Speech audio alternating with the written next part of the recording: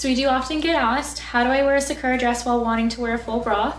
So with the bandeau that I'm wearing underneath this dress, I am wearing a full strapless bra and I'm getting full bra coverage, which is great.